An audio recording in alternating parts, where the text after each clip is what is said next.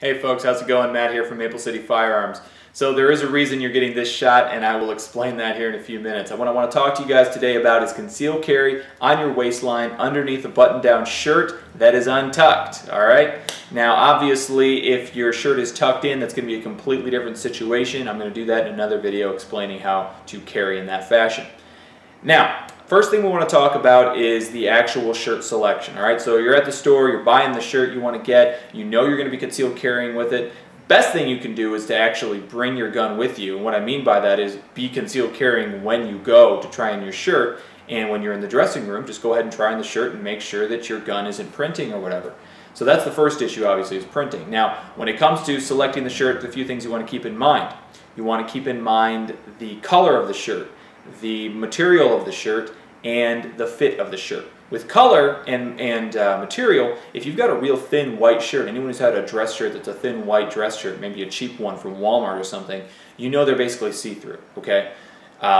So if you've got a black firearm underneath that, and then you've got that shirt, especially if it's a tight one, it's going to be clear as day that you're carrying a gun. So you want to keep that in mind. When it comes to the actual fit of the shirt, you don't want it to be real tight. Now I know ladies and some guys like to wear tighter fitting shirts, show off your figure, whatever, I get it, but I don't know what else to tell you. There's no way to get around this. If your shirt's too tight and you can't actually get to your firearm, then that's going to be a problem. You're going to see a lot of this. You're going to see, you know, even if it isn't printing, even if you've got a situation where you're not printing, you're pulling up the shirt to get to the gun. And by the way, it doesn't matter that the gun's here, appendix carrier, whether it's 4 o'clock, 3 o'clock, or wherever. It's all going to be the same situation, all right? It's all on your waistline.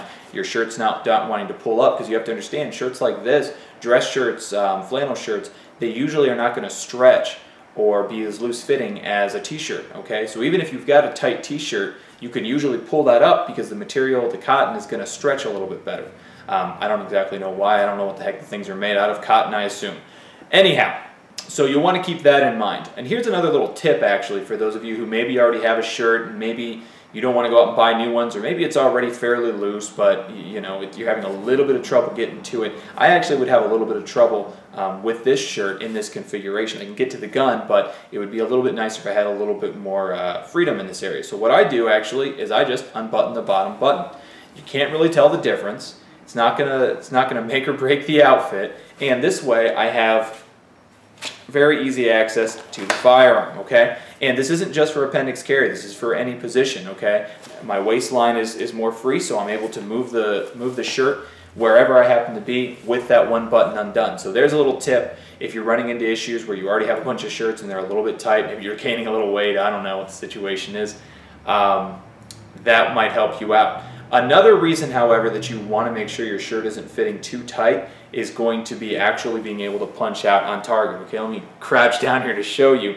If the shirt's too tight in the shoulders and the back, you're not going to be able to punch out on target, and you're going to be like a T-Rex with your gun if you happen to find yourself in the worst day of your life when you have to use your firearm. So that's something to keep in mind, guys. One other little tip here, and those of you who've taken our advanced concealed handgun techniques class, I've already bored you to heck with all this stuff, but this in particular is something very important, and that is undershirts, okay? So most people, when they wear a shirt like this, they're probably going to wear some sort of t-shirt underneath, okay? You want to make sure that shirt is tucked in. The reason for that is you want to have less material to get through to get to your gun, less layers to get through to get to your gun. So if I'm wearing 2, 3, 4 layers, whatever, I want to make sure that I only have one layer to get through to get to the gun. So in this case, I've got 2 layers on. I lift this up, there's my gun, okay? Now, if I were wearing a jacket or a hoodie over top this or whatever, any other layer over top this, what I would want to do is I would actually want to tuck this shirt in, put the jacket over top it. I'm not going to tuck the whole shirt in, but I'll kind of show you. I would tuck the shirt in like this. I would have the jacket over top it. That way all I have to do is get the jacket out of the way and then get to the gun. Take my word on it, guys. If you try to get through multiple layers to get to your gun, it's going to slow you down. Best case scenario, you fumble through and you're able to do it. Worst case scenario, you only get through one layer. You go to grab the gun, you grab that and t-shirt, pull it up, and then when you punch out on target, the gun goes flying somewhere. Who knows? I've seen it happen. It does happen. It is scary, and it would be even scarier in a life-threatening situation where you need that firearm to save your life or the life of a family member. So that's about all I have for you guys today. As always, stay armed, stay safe, and have a great day.